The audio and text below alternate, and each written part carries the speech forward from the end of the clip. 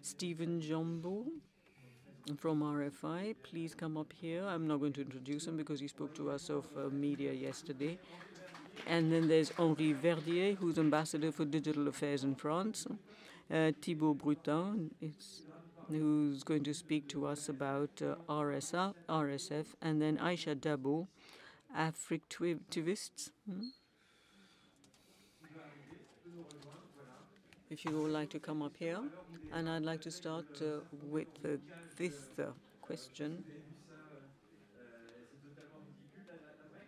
So now what we're going to talk about is the news space or information space is completely distorted, and how do we manage to fight the current, and how do we keep our head above the water? So let's discuss this with Stephen and our panelists today, and how can we find the right strategy to cooperate together against toxic content. Well, thanks very much for the introduction, Julian. How much time do we have? It's 1 hour together. محادثة ومن ثم ربع ساعة للأسئلة. نعم، بالمبدأ هذا هو الترتيب. You get on to questions. Okay, super. So can governments, social networks, and civil society work together to combat disinformation? So, David, thank you very much for your excellent introduction. I shall not reintroduce you because everyone's understood that you're a mathematician and you're a director of research at CNRS, and Henri Verdier, ambassador for digital affairs in France, Thibault Brutin, deputy director at Reporters Sans Frontières, in charge of the Journalist Trust Initiative, JTI. We'll come back to that. Aisha Dabo, hi. You are co-founder of Africtivist, and which is a league of bloggers and cyber nautics. عندما نرى في العنوان الدول والشبكات الاجتماعية والمجتمع المدني، أنت جزء من المجتمع المدني. You represent civil society, so you've got state on the one hand and social media on the other. Question is, can they cooperate? Particularly the way they speak to each other, if they do speak to each other, and all that is very different depending on countries. Absolutely. Yes, of course, we can cooperate. That's a fact. But each one has his own vested interest. And very often there's no synchronization between them, because for the social network, it's for money, and governments and states which try to restrict before thinking about fundamental rights, it goes against them. And in the middle, you've got the civil society wondering about whether their rights are being trampled, if they're being respected, and that both don't really communicating with each other while excluding civil society, which they shouldn't do. The countries that we often work in civil society is not always audible or visible, because there are two powers. You've got the GAFAMs, and on the other hand, you've got state authority that can shut it all down, be restrictive, and make very clear demands, literally, of these platforms. And very often their measures are more repressive than solution-finding. So, Aisha Dabo, you do awareness, fact-checking, online investigation, etc., and you help journalists, and you also help in advocacy. So when you're doing advocacy, what are you asking for of states and of social networks and platforms? Now, concerning the governments and authority, it's the very base, and since we are a Pan-African organization, it is the human rights, the fundamental rights of African people, because there are a lot of articles that states don't respect. So that's the very base. How do you respect the rights of citizens, and how do you ensure that fundamental rights are actually being respected? For instance, the freedom of expression, etc. But that doesn't mean that you leave the door open to fake information and disinformation. As far as talking to the other social media platforms is concerned, we require greater transparency from them and more investment, because they earn enough, and therefore they can be involved in education, digital education, and awareness, and particularly the use of rules of use. Sometimes you can get millions of pages on it. People who understand English and French, even they don't understand what's happening. and then also adjust it to the African context. Let's not forget there are several languages, and you can't cover all the languages in a given country, but at least the major languages should um, have the translation. Maybe there should be capsules or audios or some sort of module to explain the basics. For governments and states which are more involved in media education and digital education, they should talk about it and say that there has been a debate with civil society, because when decisions are taken, they just tend to ignore or forget about civil society. So all that has to change. Now, Thibaut Brutin, Reporters Sans Frontières, all this makes a lot of sense to you, but of course you're very interested, you personally, how media can react to fight this kind of invox. Yes, because we at RSF, we believe that networks and search engines or content producers, sometimes deliberately or sometimes by accident, have become major players who seem to have taken over the role of this public space.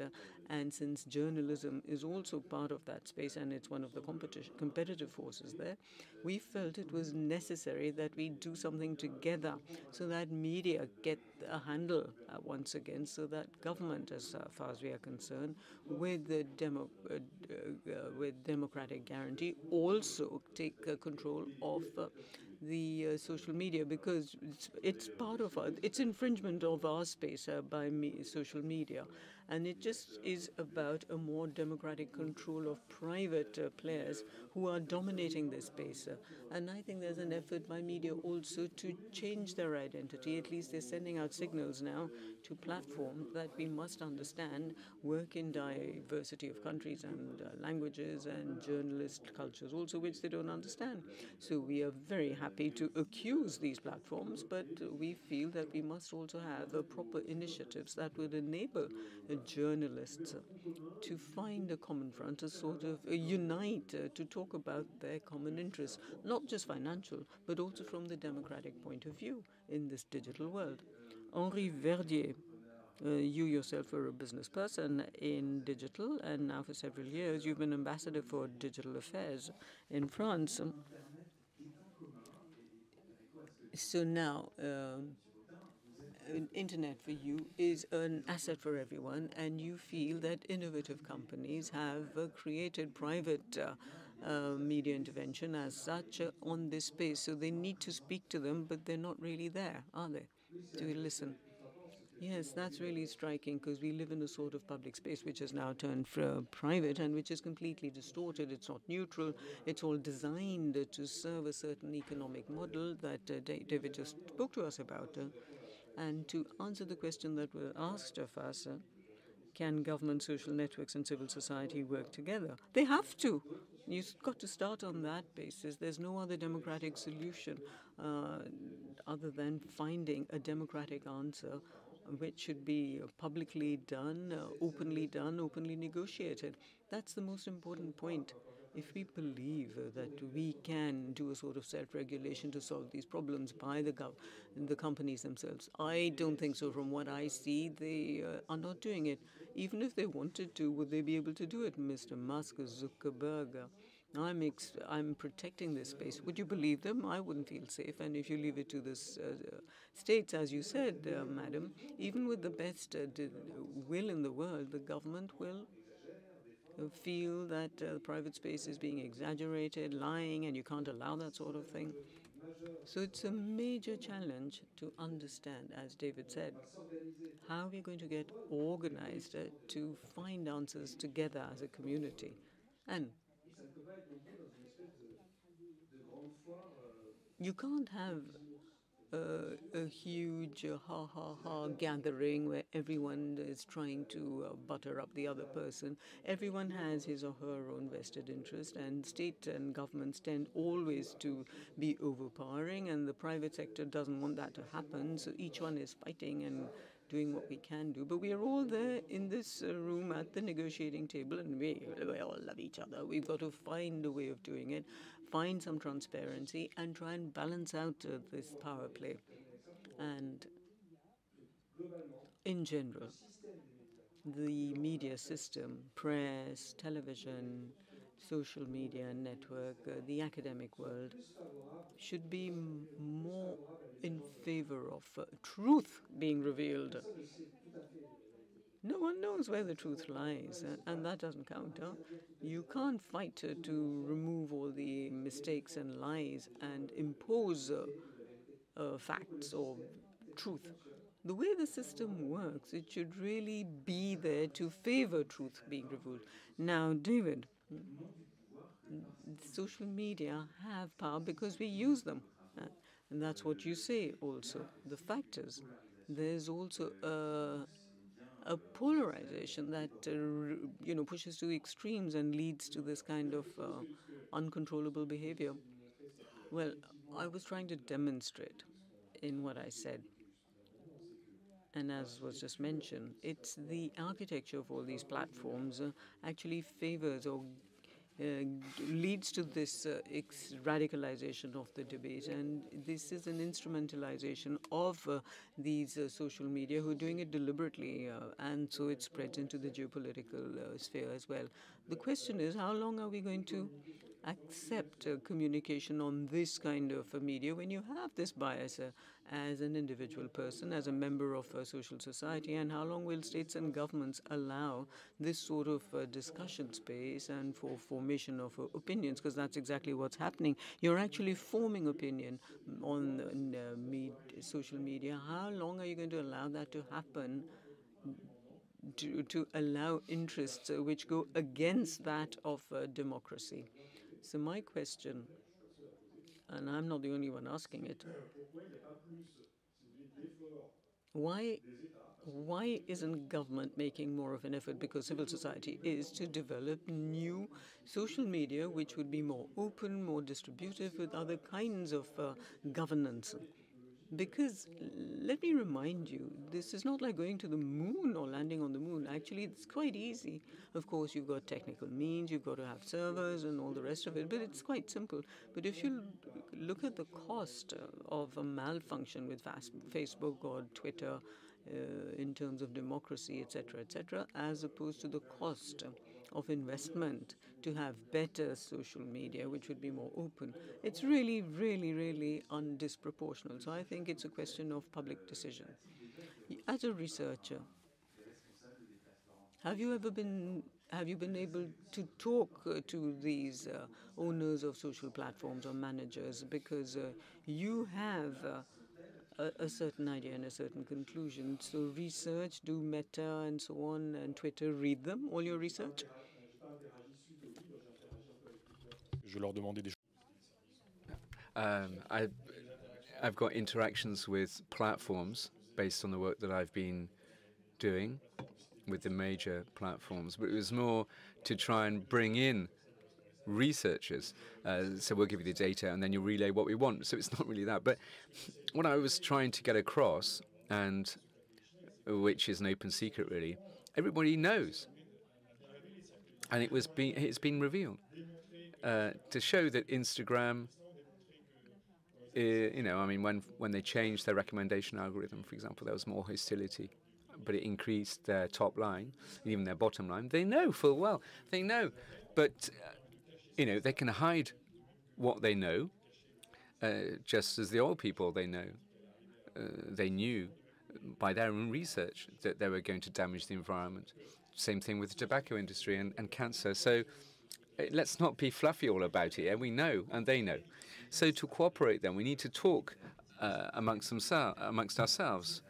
Do you have any direct focal points at Twitter, at TikTok, possibly? Do you have a regular conversation with them? Do you have a telephone number or an email address that you can contact? Yes, that's right. With Meta, formerly Facebook, in terms of, so with Meta, then you speak to Meta? Yes, we do. Yes, we do. Yeah, we have a conversation. There's an exchange of views. We have a discussion. When questions occur, we can contact them directly and strike up some sort of dialogue. For the time being, I must say they are more open. That's not to say that everything's fine and dandy, but there is a channel of communication, and they listen, which is a good starting point. A lot of things could be improved upon, but it's a process. And Twitter, you have a focal point in Ghana, but Elon Musk took over, so things have ground to a halt.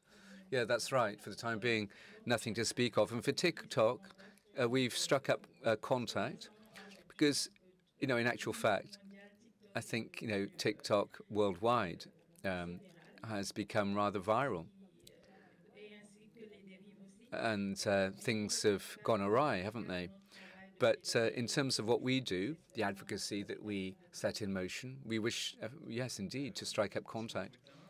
Thibault, in terms of Reporters Without Borders, you've launched the GTI certification process. Perhaps you can tell us what that is very concisely, and then tell us what Facebook or Meta thinks about it. Well, I'd just like to pick up on what we said a moment ago about the platforms. The platforms or the content aggregators are very good at bringing people with NGOs together. Is there a discussion? The answer very often is yes. The answer for is it productive is no, generally. But the strategy used by the platforms themselves to reach out their hands to us, they pay people to do it, and it's their national sport. And we can talk to Microsoft, for example. Sometimes there is no dialogue whatsoever. True for TikTok or Telegram. These are platforms that don't feed into a conversation. But does this conversation, when it exists, does it talk about problems? But you need to, you can have a conversation about why was an account being deactivated or not. But what about the origin of the problem, the root cause, and radicalization? That's when the doors are closed. You have different teams, the product team, policy team, that don't talk amongst themselves. What about your initiative, though? Your initiative, which is a white list rather than a black list of media. Yeah, what we wanted to do is to offer to these digital players a way of setting the wheat from the chaff. What is journalism, what is not? Now, this is important. We don't want only to have a blacklist. This is what most platforms are interested in, to avoid harmful content, etc. But what we say is this. Even if we were to extract bad content, we've still got the amount of information that's out there that furthers freedom of expression, freedom of the press, but also to enable people to express themselves over the network. So you need to set the wheat from the chaff. So we have our ISO standard developed by 400 stakeholders between 2018 and 2019. And this, therefore, goes to the identity of the media outlet, but also the process, the editorial processes that's available for self-evaluation and certification. So they have an online platform, these media outlets, where they can check, validate to what extent they are in line, in step with the norm. But there's also a certification process that we offer, where Deloitte and Touche, media experts, come and check the answers that have been offered by the media outlet. So Meta is not necessarily for what you're doing, is it? Well, yes, well, they're not quite yet at a level of quality of conversation that we think is satisfactory. With Google, it's more constructive. What matters, I mean, I don't want to throw mud exclusively at the platforms, but their problem is that they evolve in 200 countries, contexts that are difficult to manage, culturally, whatever.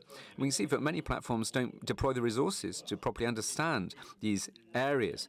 And so the GTI initiative for them is a way forward. And if it's upscaled, it means that they've got a common denominator which can be used right across the media landscape, print and video, in most countries, because this initiative is available for print, video, pure players, everywhere you are in the world. So it's useful for small and big players, and it helps, therefore, see what's white, what's black, to provide more content, advertising, which is where it should be, and moderation, which is appropriate as well, which is very important. Henry Verdier, as the French digital ambassador, do you talk with the platform administrators? And do these platforms realize that something's going wrong? Well, I am among those who do interact with the platforms. You have Elon Musk's private number, do you? No. But just for almost there, as it were. So there's a number of us, because there are a number of fields to cover. There's a big tax problem with TikTok that don't pay people who are entitled to receive monies. Tax litigation. Now, first, you said, did they know about their bias that they introduce? Well, we can see, we can date. It's around 2000, Silicon Valley decided to deliberately copy the lobbying methods used in the tobacco industry. Now, when Europe started with this was, if you remember, the navigators, the browsers, Windows, Explorer, etc. Then all of a sudden they said, look, the political sphere is interested in us, so we need to deploy the resources. And I don't know whether you know in the auditorium, but in Brussels, there are twice the number of lobbyists than MPs.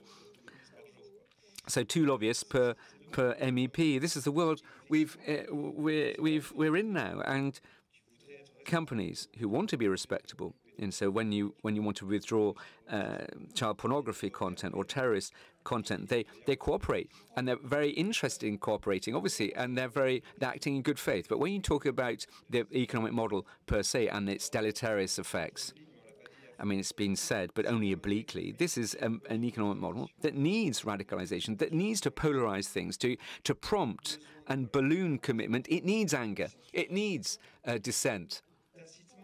And tacitly, because nobody woke up one morning to say, we want harebrained people. No, but they offered algorithm to push to you what you like and more of the same. And we're all primates, aren't we? We're all animals. And when we look at something that looks dangerous or frightened, then we look at it more. It holds our attention. And so that inflates the excess. So I believe in the Tusk initiative, where you need to find a way to provide a weighting system for quality information. This has been attempted through some standards, a kind of a fair approach, but let's not get it wrong. The problem with fake news is not so much the circulation of false ideas, erroneous ideas. I don't know whether you picked up on this, but there was a survey in a research industry that came out yesterday, in fact. So when you go on the internet, you think the internet is pro-Russia, everybody's for Putin, and then we did a survey in 25 countries that bore out that 82% of people in 25 countries know full well that this is wrong and Putin is lying and you can't believe a word he says. So, the problem is, it's not so much the circulation of false information.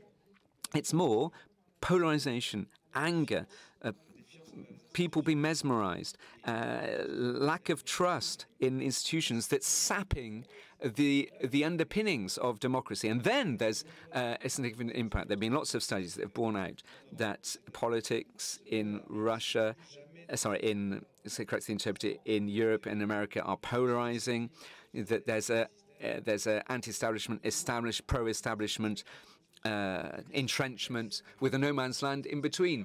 Now, in your what you said earlier on, you talked a lot about Facebook and also about Twitter, but the choice of platform is crucial, and the terms and conditions differ from one platform to the next. And you'd be wrong to imagine that when you're talking about social media, there's only those heavy hitters out there in the landscape. Well, yes, that's an important point, a very important point. That's right.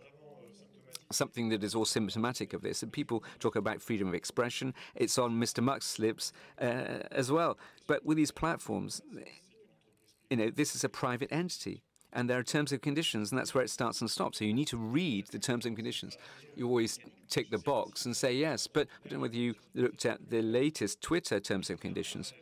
Let's draw up a parallel. Imagine you're in a country where the postal service tells you, you send letters, I can look them, I can read them, I can change them, and I can send them on or not, and I can send something different to your recipient, intended recipient. What do you do in a world like that? But that is exactly, and I'm also responsible for nothing. In other words, as a huge disclaimer, I'm not responsible, basically, they would say, the postal office in that country. So it's exactly what we see in Twitter's terms and conditions today. They can read, they can store, They can receive your IP, intellectual property. They don't have to hand it on and give it to their intended recipient. So. And I think that users aren't mindful enough of this. In other words, there's not only these platforms, there are other models. Mastodon, for example, other sites that are starting to emerge within the GAFAM as well, that are trying to snap them up. But, sensitizing minds to say that, right, the terms and conditions that you're using are specific. You need to read them because you need to know what the thrust of the platform's approach is. And then there are other alternatives. And this is what I was saying earlier on. The state, civil society is already doing it a bit, but why don't we try to further the existence of networks that which offer pro-democratic, healthy terms and conditions? Now, in your blogger networks, any recommendations, or do you make recommendations for them? Platforms that should be used or not? What needs to be posted content-wise and what not? Because we can see what's happening, can't we? I mean, you can't just migrate people from one platform to another. It's not as straightforward as that. Yes, you're right. In fact, I offered the example earlier on. When the rules, using rules changed, they moved to Signal. Well, it's relative, isn't it, when you say a lot? Well, that's right. But, we use in our, there's Red Phone, for example, and after the training course, not everybody used Signal, but when the users' rules emerged, people transitioned, but it was for a brief lapse of time, and then everybody reverted back to WhatsApp because it's the most used tool, most used, at least in the areas where information circulates. It doesn't mean that Signal's not used for more secure, more sensitive content. That continues in the wings, but WhatsApp remains front and center. Now, since the beginning, really, because how can I put it? In 2010 all the way through to 2012, there was an initiative for Citizen Observatory for Elections. So these were messages we want to get across. We showed the tools that were being used. It doesn't mean that people are going to absorb everything, but our activists is saying that you need to be responsible in having information circulate, in fact-checking what you're posting, sensitizing minds, your inner circle, your entourage, people with whom you interact. Do you want to talk about the CJU? And what about regulatory approaches that can be linked in with these terms and conditions? Well, you'll tell me whether you want me to talk specifically about the regulatory environment, but it's very important, these terms and conditions. In a number of places, it's common law. It's the law for regulated content, legal content, and protection of private data. But it changes every fortnight, these terms and conditions, without you being told. And let me just flag this to you, because this could be of interest to some in the auditorium. With my team, we try to provide a resource to those who want to really understand these terms and conditions and how they've changed. Open Terms Archive is the website that you can go to, .org. And on that, you'll find a database for terms and conditions of 650 companies and how they've changed. Every 4 hours, they change. Yeah? So this is done in such a way that you can understand what's going on. It's free of access. You can download content if you like. But you can offer a contribution. There is a community of contributors that governs this website, so we can rebalance things to give everybody, even companies, the wherewithal to understand what's going on. Obviously, there are lovely skeletons in cupboards. At the beginning of COVID, for example, the first week of COVID, Airbnb and Alibaba, they changed their service definition. Said, no, I didn't sell you a hotel room because I would be responsible if you get ill. I connected you with somebody who does that, so they're responsible. And Alibaba did the same. So I think there's wonderful things, but we started talking with the Franco-French sphere. But look at Open Terms Archive to see the terms and conditions that are used in Africa, for example, and those in Europe, where there's DSA, there's data protection legislation, there are hard and fast rules. I'd love African countries, thanks to this tool, which is neutral, objective, to say, look, sorry, why don't we have these guarantees? Why is it that you're protecting private lives in Europe and not in Africa? So the objective, because basically, these terms and conditions are made to not be read. I mean, they're longer than War and Peace. So, and longer than Cyrano de Bergerac and his entire corpus of theatre. But anyway, it changes every fortnight, and these changes are not signalled to you. And I just wonder, by law, whether you can say, sorry, when I signed, those weren't the terms and conditions. So as they've changed, I didn't sign up to those changed terms and conditions. So you think the answer is the law? There needs to be a public framework that's responsible, safe, and sure. And in Europe, because there are things that are going down the right road, but maybe they should be applied to the greatest number and beyond Europe's borders to include the entire world. Well, yes, I agree. Journalism is a very specific profession. It's always been subject to tight framework of laws. It's tricky. You want to preserve freedom of speech, but also make sure there's responsibility. And by law, you can't just write what occurs to you and insult people. You have to confine yourself to a strict framework. Now, in the USA and in Europe, the rationale is that social media is not media per se. That's the way they're seen.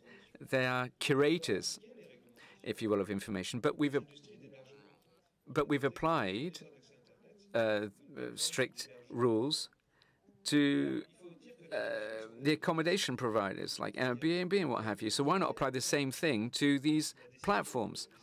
Now, there was the decision made such that accommodation suppliers weren't responsible for their content.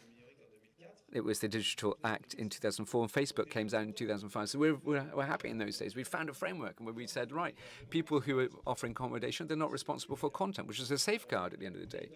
But they have to cooperate with legitimate authorities. So in 2005, Facebook came up and they said, it was YouTube and Twitter that came on. Perhaps it was true in those years, but in 2009, Google invented this customized advertising and started selecting content just to get more clicks. And here we didn't see the change. We lost 10 years because we just treated it like a technical infrastructure, when in fact they played a huge editorial role and a very, very structuring role, and they are responsible for the state of society. But that's something we've always done in the history of media in France. Laws on audiovisual, etc. They're thick like this. There are that many laws. They go back to 1753, and they've been rewritten and redone this and that and the other. You can't have radio, television, and etc. all ruled by the same laws. So I would just say that Europe is now going through something which is called the Digital Service Act, which is excellent. You must have heard about it. Here we are not trying to control social networks. We are trying to control a situation, and we're going to make them more responsible. DSA, for each European country, there'll be a powerful independent authority, and all the networks will be obliged to publish all their risk analysis report. There are problems too, David, I think you mentioned about the role of Instagram and TikTok concerning, implantations on your own body and issues like anorexia and so on.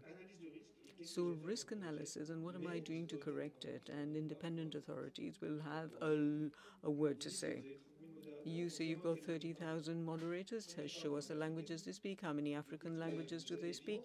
And then prove to us what are the specs you've given to them. How do you tell them what's forbidden? You say that your algorithms don't do this sort of thing. Let's have a look. Give us the content. Show us what you've removed. And we do hope that after a few years of strict application, we'll have something. Thibault Brutin, you've been listening very closely to all this that's been happening in Brussels. You're also trying to get across messages into these specs. Yes, absolutely, because everyone is guilty or not guilty. You might feel that an app that was used for who was coming to the party, etc., and something that dominates public conversation. You must recognize the fact that media and public authorities have not understood the specificity of all these new players. And even today, I speak to parliamentarians who say, shouldn't we give Facebook and Google a kind of editorial responsibility? That scares me. I mean, can you have Mark Zuckerberg as being a chief editor for Humanity, a newspaper in France? In fact, you have to get back to the fundamentals. We defend the idea that these platforms are players in public interest and that they are serving public interest. So we've delegated a kind of responsibility. So we have to reinvent a sort of legal fiction like we did for water and electricity utilities, services which are so important for the public that private agents handling all this can't do what they want to. There's all this idea about control prices, etc. So perhaps that's what we need to do, and maybe we need to stop this temptation, because a lot of leaders, etc., were running around like a headless chicken, not knowing what to do. And platforms are, of course, rushing into this void. The co-regulation, which was very fashionable once upon a time. We at RSF feel that it's all behind us now. Getting people together and have multi-stakeholderism, a very popular phrase at the time, and change the problem or change the issue together. It's no longer feasible because we don't have the same equality at the negotiating table. I feel, and with what's happening in Brussels, it's very encouraging, it's very good. When you have a code of practice on disinformation or information, it's a complicated exercise in itself. As opposed to others which are based on everyone's willingness. Twitter, for instance, has committed itself for these right practices. So we must have a kind of collegial rule. So the RSF has been talking about a defining rule for these players. I think it's finally happening.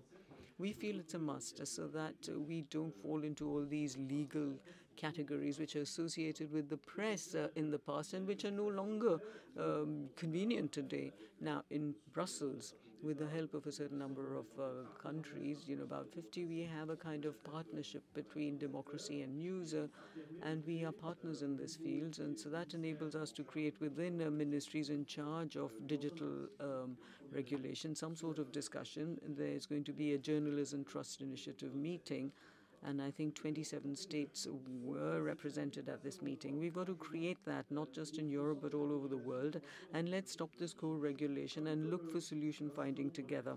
Just like some climate activists who say the solutions are there, let's just apply them. And we feel the same thing, particularly for digital world regulation and to have reliable journalism. You've got all the solutions. Let's just use them and let's share them. That's our collective responsibility.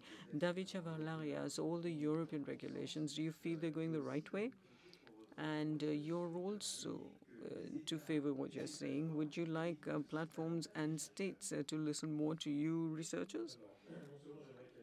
Not only listen to us, but give us the means of working. Provide us with all that. All that I showed to you and spoke to you about has only happened about a year ago, because Twitter has shut down virtually everything, and Reddit also. They shut down their data bank, and other platforms were never open to us receiving data. So, of course, it's extremely important that researchers, NGOs, start meddling around in all this. Of course, it takes a while, because it's 5 years of work, all that I showed you. 5 years of work. So we must have that ability to go into in-depth fact-checking and investigation to avoid potential problems. And there's something very typical that we see in the USA with the DSA, DMA, and so on. The decision makers have understood now that there's a problem, but we don't know how to solve it. So once again, we're running around. What should we regulate? How do we cooperate? It's all rather complicated. Even within Facebook, they don't know how to do it. They've got 1,000 rules and they don't know how to really implement them, and they don't know what's going to happen. The this ecosystem of digital and so on is extremely complicated because it's very difficult to understand what's likely to happen with just a paper description of rules. We need to do more research, but in order to do more research, of course, there is research. There's excellent quality results also, but to make sure that it is actually applicable and efficient, give us the data. If I've understood, there will be a DSA chapter which will give us, our researchers, access to the data, but it's not very clear because you have to fill up a form each time to have access to data to tell exactly what you're looking for. That's not going to have any implication or effect. You must have open access like we do in science, and open source. Yes, more research, yes, but give us the means also for research. And I'm not talking of funding, of course, that's always welcome, but give us open doors to the aim itself. Aisha, better cooperation between social networks, civil society, and governments should be at a more regional level so that it reflects the reality of each region, like you did in Africa. Yes, we must have it because we don't have the same culture, not the same context, not the same reality, and cultural awareness, etc. So really, all approach should be made more regional. Now, recently, the Malabo conference of the African Union provided a more personal touch to cyber security, and I think it's come into force since last month. So we are going to use this instrument, this tool, when we talk to platforms and states, not just within the African Union, but also in regional outfits like the CDAO, SDC,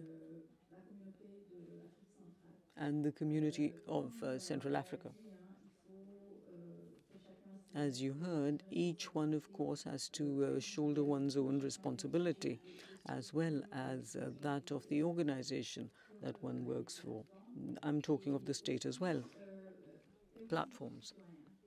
Plus, of course, it's the citizen's role, also the user's role, to be more responsible. Sometimes I get the impression we tend to leave them out when actually they're instrumental in finding solutions that we're all looking for. You also want governments to be more involved in media education and digital education because our children today have smartphones at a very early age and they know how to use it, technically speaking. Absolutely, absolutely.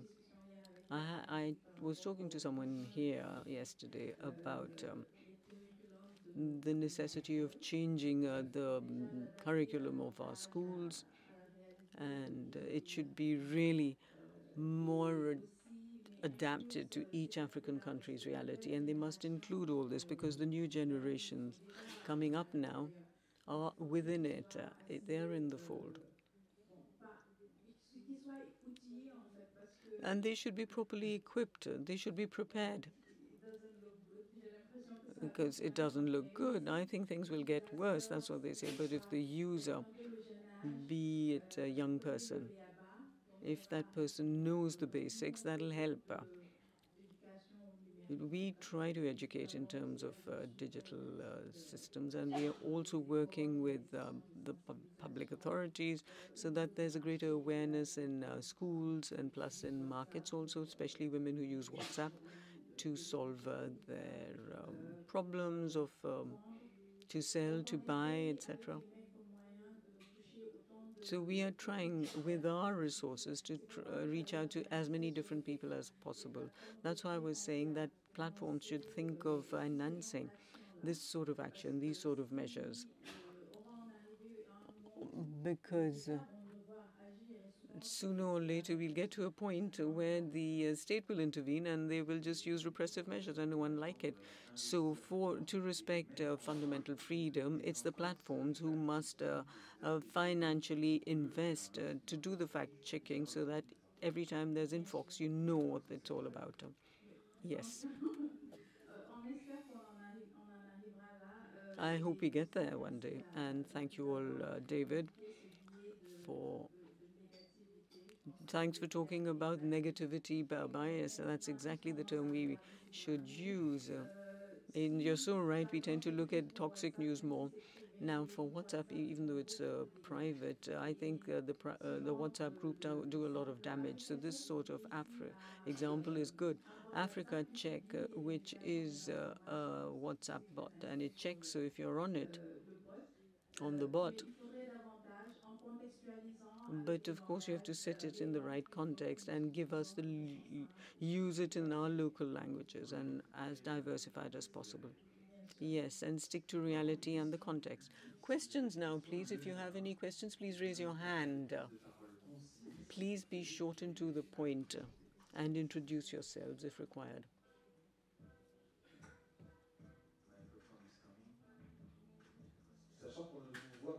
Well, we can't see you. Let's turn the lights on, please.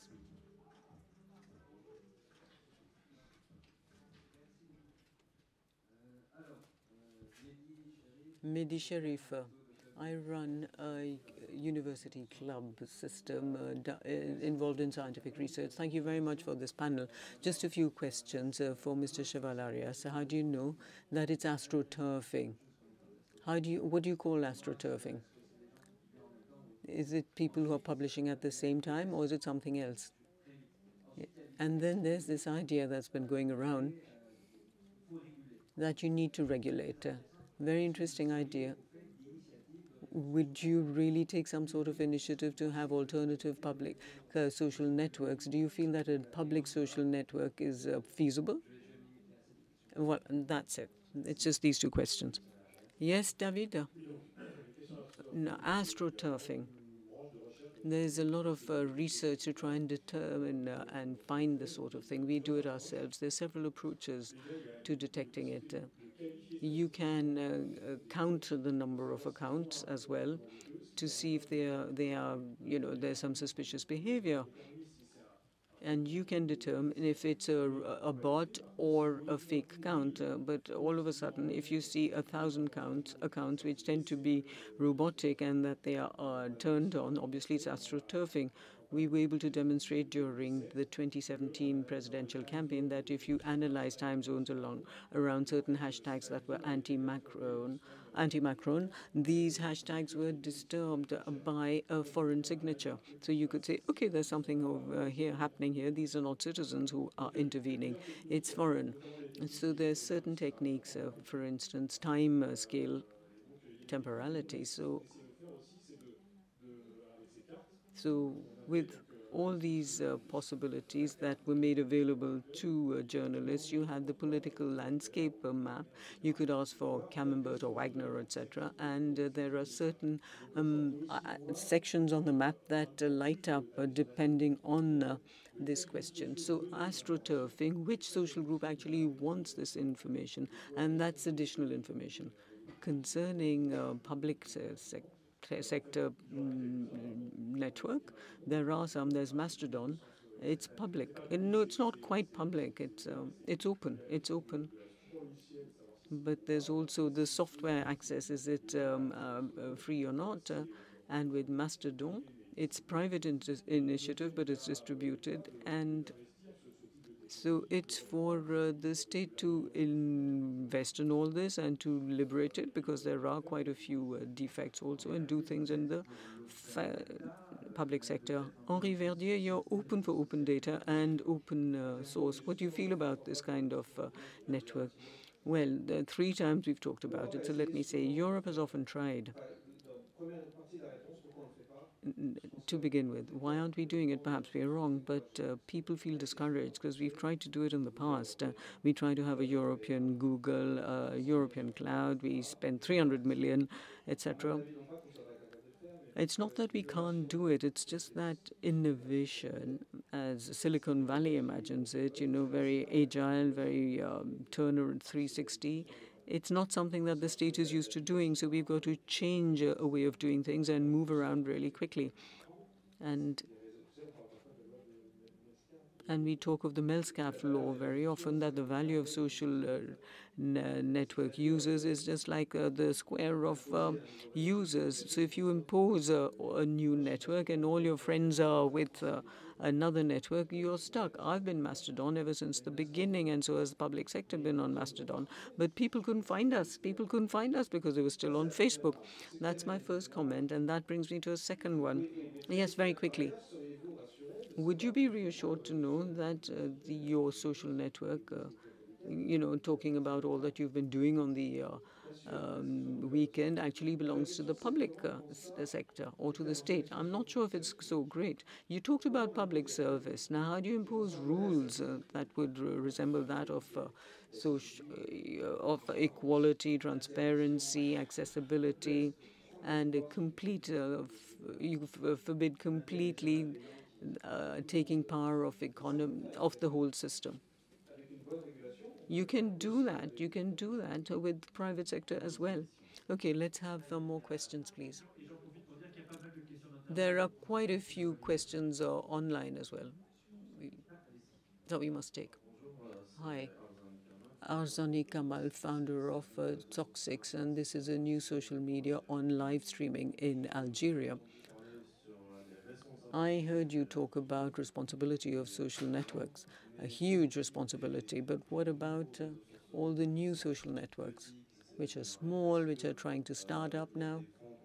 Do you have any funds to help them, or do they have to handle everything themselves, especially concerning responsibility concerning data, etc.? Other questions also, please? And then we'll try and answer them all as best as we can.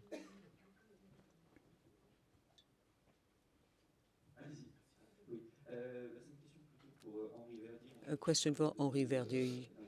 You talked a lot about artificial intelligence. Now, with all the images that are being generated by AI, which are more and more realistic and being used increasingly on social media, what about regulation in this field? How do you imagine it? A third question?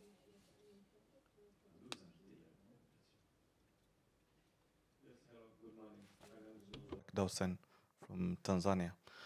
Recently, Twitter introduced the limits on data scrapping. To what extent this is going to affect our effort in researching and understanding more of this information, even the way we want to solve the problem?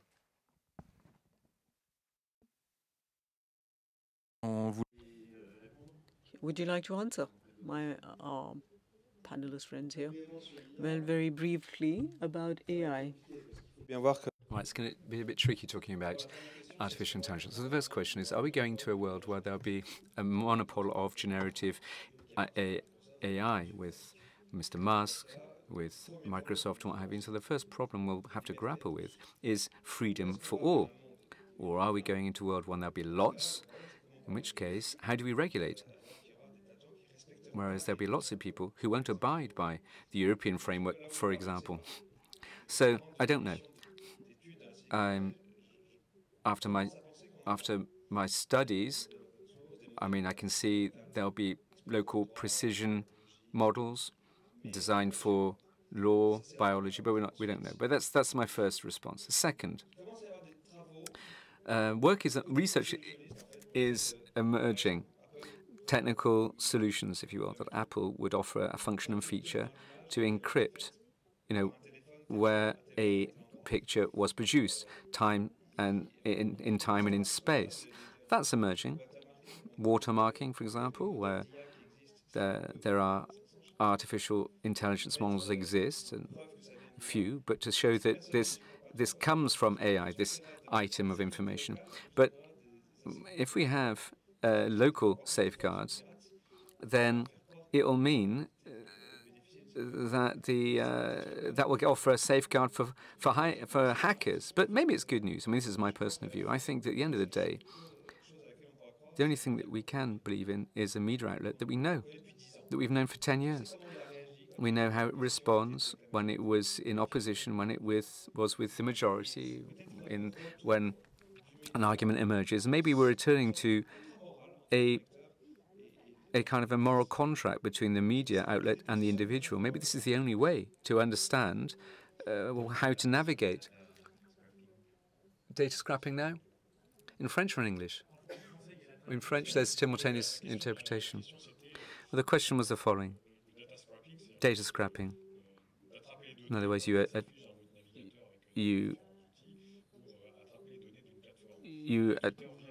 catch data as it goes through over a particular platform. A number of platforms make sure that you can't do that.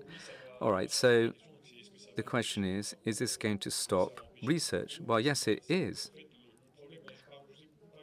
I talked a lot about Twitter because up until recently, it's no longer the case, but was one of the rare platforms which gave part of its flow through APIs, through IT connectors, so you could absorb legally the flows. And that's why a number of researchers have worked on Twitter. That's why it was a model of the social models, social media rather. But these APIs really don't exist anymore. There's no platform that offers them now. But also the circumventings that we could do through scrapping, for example. It wasn't expected by the platforms, but this modus operandi is locked down now and stopped. So this is going to stop us running analyses. But this harks back to what I said earlier on. If there's not a category of our populations that's able to investigate, seeing what's really going on with these networks, well, then we're flying blind. And, astrosurfing, manipulation are here for us. What about CGUs? Are there general terms of conditions that exist somewhere? And organizations,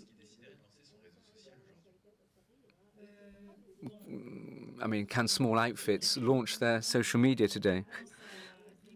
Well, there's deep learning, for example, but that's for researchers in artificial intelligence and machine learning. But I'll come back to you on that if you like. All right, let's turn back to the auditorium. Raise your hand. And there's also another room that is coming to us remotely, and we also have another remote room coming to us. I don't think we fully answered the question from the gentleman about the emergence of new platforms, any support mechanisms. Support mechanisms, I don't know, but a number of national laws and European laws, there's a distinction made between platforms that reached a certain level of audience and those with lower audience levels. But we want to find the balance between necessary innovation, the emergence of new players, and safeguards, security, responsibility of these various platforms. So we need to find the right balance, a delicate balance, because you have to think about the initial architecture, which needs to take on board a number of requirements that should be incumbent upon these high-level platforms' responsibility. This needs to be baked into the initial design, but we don't need to over-encumber newcomers with the responsibility that Facebook has, that are systemic. A bank is systemic in the threats it may pose, just like Facebook, let's say. We don't want to put the same level of responsibility on a little person as they rest on the shoulders of a giant. Take one or two questions from the auditorium, possibly. Jala, and I come from Palestine, and I think we have even major problems when it comes to Meta itself. So, for example, my name here, it says, my name, the institution I work, and the country name, which is Palestinian Territory Occupied. Tamam. So on Facebook, if you want to publish the word occupation in Arabic, the page gets banned. So we come from a conflict zone, and Facebook interventions when it comes to such, not only with the freedom of expression, it has to do with, a whole narrative of both sides of the conflict. So what we did as journalists, we tried to have a campaign. So we advocated for the users to go and do like a bad review for the Facebook applications. It worked. It worked for a bit that they had to talk to the prime minister.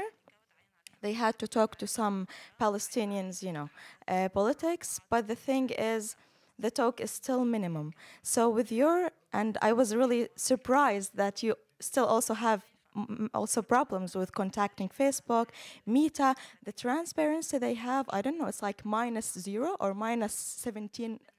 It's unbelievable, and it has to do with not only the narrative, like forget about the narration and the political thing. We cannot name the terms as it is. So for examples, you want to say resistance, it's a dictionary word. That has nothing to do with, and if you write it, for example, in Arabic, it gets banned. If you write it in Hebrew, it does not get banned. If you write it in English, it does not get banned.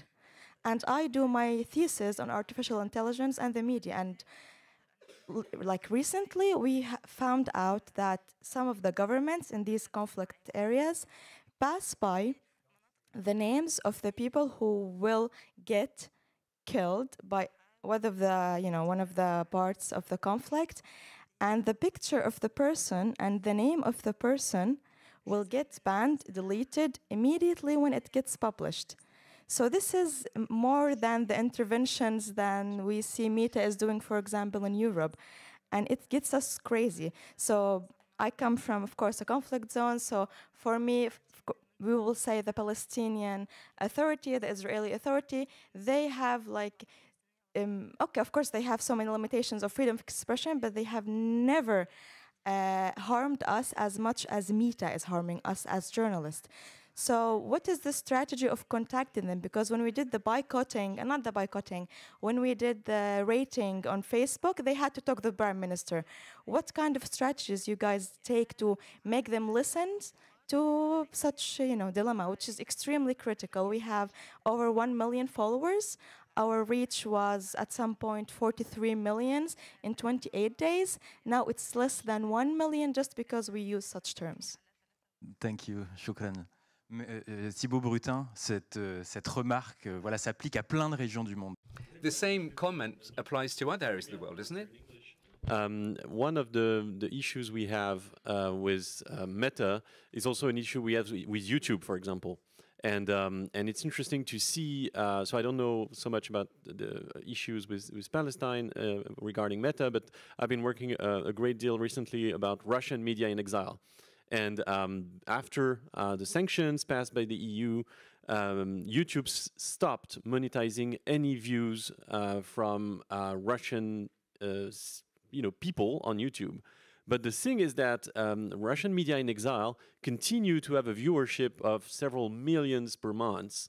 So in other words, you have like independent media working in the EU, which are deprived of any sources of revenue because YouTube has made the arbitrary decision or semi-arbitrary decision of demonetizing content. So we've talked a great deal about fiscal escape and legal escape of platforms, but also there is an arbitrary component that we need to reduce. So my suggestion is what we've been trying to do with Russian media outlets for a few months now. We've published an open letter with 50 media outlets, is to make specific advocacy campaigns. They respond to, they are they're companies, so they don't like to be shamed. So let's shame them. And usually it unlocks, the situation. But the problem is that, you might have, a tweak in the algorithm, or you can get some solutions. But what we need to move is from like an ad hoc solution to a more systemic solution. And that's where the tricky parts, starts. Il nous reste 5 minutes, Julien. We've still got 5 minutes left. That's right. We need to stick to time. So thanks to Soria Paca, who's thanking all the panelists here for the discussions and conversations. Also people who are interested in the fact that Twitter was bought up by Elon Musk. Doesn't mean that Twitter was perfect beforehand, but obviously you can be worried about that social media, how it's changing. It's such a hub in a hub and spoke system. Marianne, she's saying that the public authorities are still lagging behind the changing faces of these platforms. And how can you see better response in developing countries with these terms and conditions? Again, that's a good forum, I think, to put that question forward. Who would like to take the mic? Perhaps we can, in the space of a minute, we can hear from the people on the rostrum. Are we lagging behind? Well, yes and no. Now, we have some big laws that goes over what really matter. That takes years.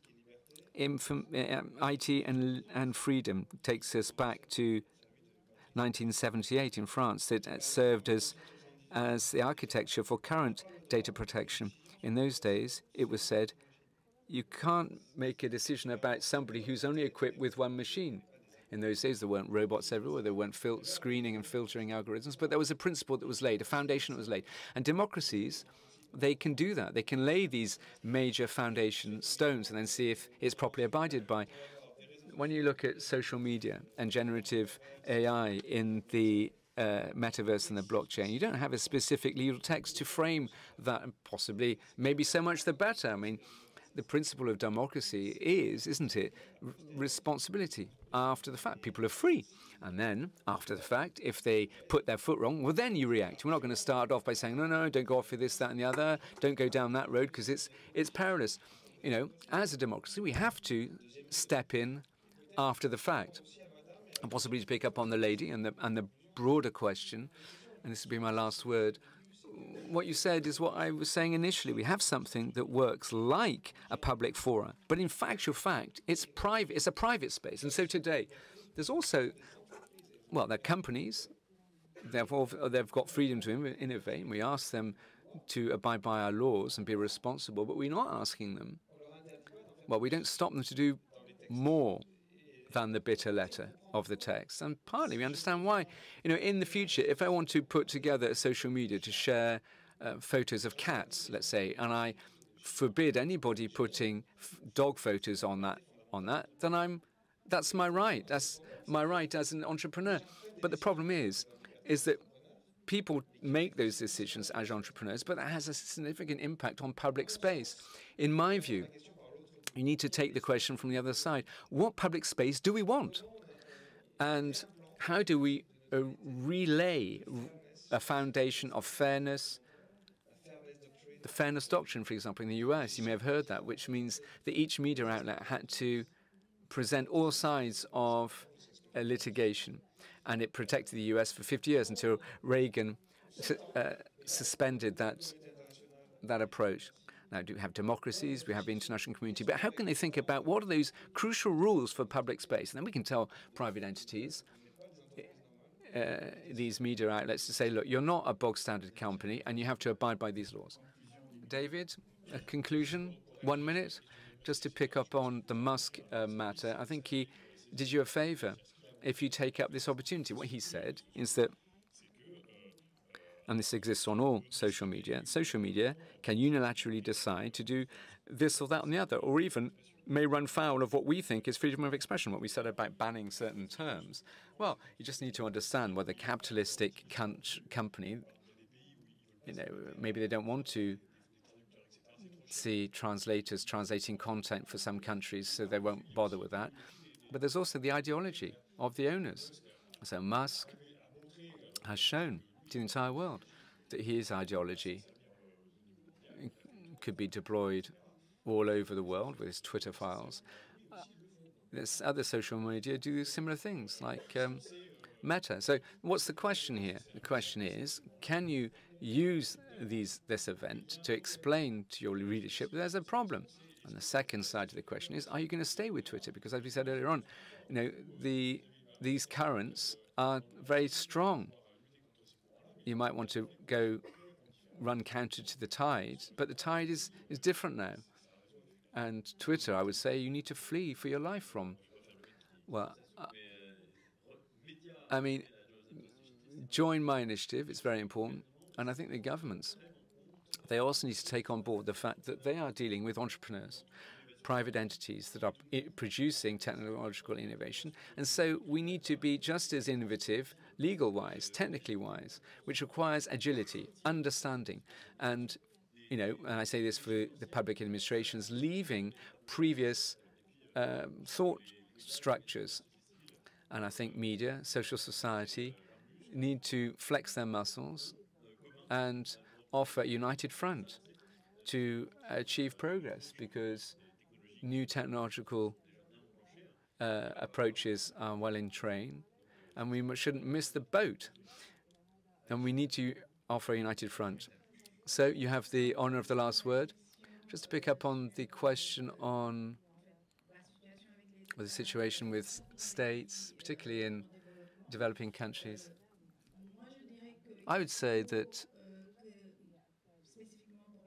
particularly for Africa, that states need to open up more to, let's say, universities, researchers, entrepreneurs.